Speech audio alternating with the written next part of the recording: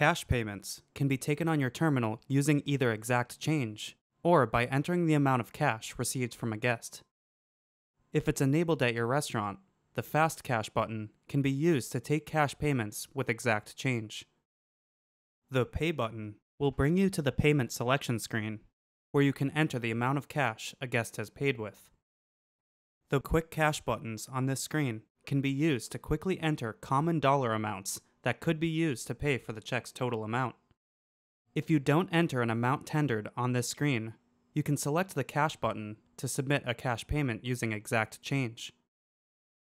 When you enter the amount tendered and then select the Cash button, Toast will automatically calculate the change due back to the guest. You'll then be able to select whether or not you'd like to print a paper receipt.